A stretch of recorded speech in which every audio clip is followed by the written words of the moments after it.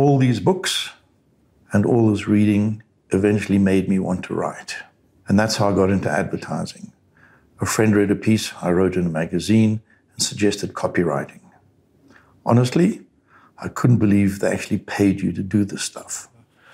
I'm not sure if I really do have a creative process, unless persistence can be counted as one, but I do know what inspires me, and that's stories and storytelling. I love even snippets of stories. You listen to, you're on a plane and you hear someone say something, or you're in a bar or at a dinner. I love stories, beginning, middle, and ends. But most of all, I love books. I love words written in a certain compelling way that make me want to read. I love books on screens, but I particularly love books when I'm on holiday that I can feel and touch.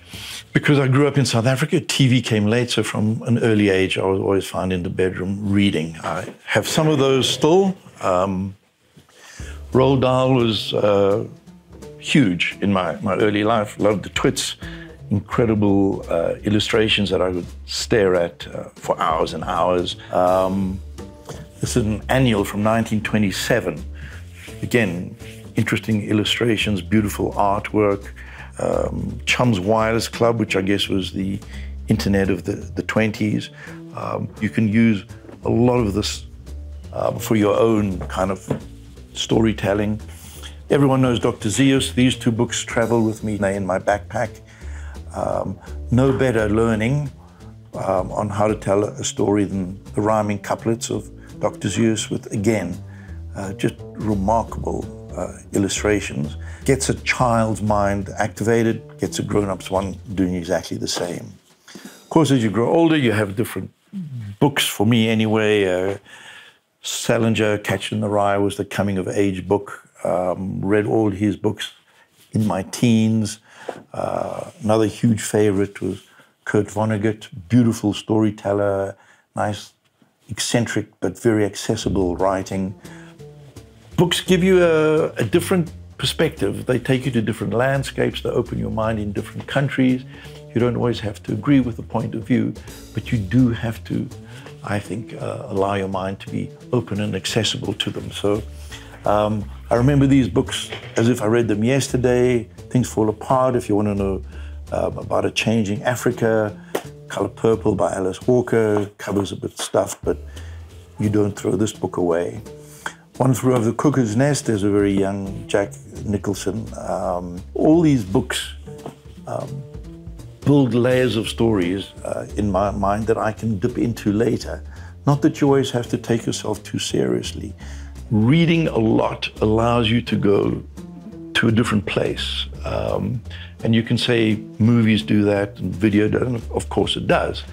But to me, reading engages your mind very differently. It's kind of like you read, she was a beautiful, statuesque woman, but you and I have to work out what that woman looks like. So it's a circle that's taken 2/3 and then you close the last third, and that's using your imagination. Of course, there are many wonderful ways to tell stories. Perhaps you can even tell great stories in advertising. Baked beans, 10% off till Saturday is a story. It has a beginning, a middle, and an end. You just have to say it in a very compelling way. It intrigued me about 10 years ago, the word narrative began to appear in the marketing and advertising lexicon. Suddenly everyone wanted to know, what's the narrative behind the brand? What's the narrative behind the campaign? Well, like any great story, you need a backstory. The story has to come from somewhere. The story needs an arc. It has to be going somewhere. The characters in that story, in that provenance, should be believable. If everything is very superficial, it's probably going to be particularly forgettable.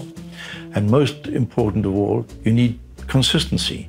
If too many voices are telling that narrative at the same time in a different way, all you're really ending up with is the Tower of Babel. And lastly, in terms of inspiration amongst all the books, I do have one illustration that I look at 24/7. It's this one by Folan. For me, it's a kind of visual metaphor to always stay open-minded. I think you do obviously need talent, but the future belongs to the open-minded. Open mind means you can not only create new and original stories, but you can also receive them. And if you're not doing that, trust me, all you're doing is adding to the sea of sameness. You may be incrementally changing things, but in all honesty, is anyone noticing? I doubt it. On the other hand, if you're open-minded and if you're brave, certainly according to Dr. Zeus, and will you succeed? Yes, you will indeed. All 98.75% guaranteed. Kid, you'll move mountains. Who's to argue?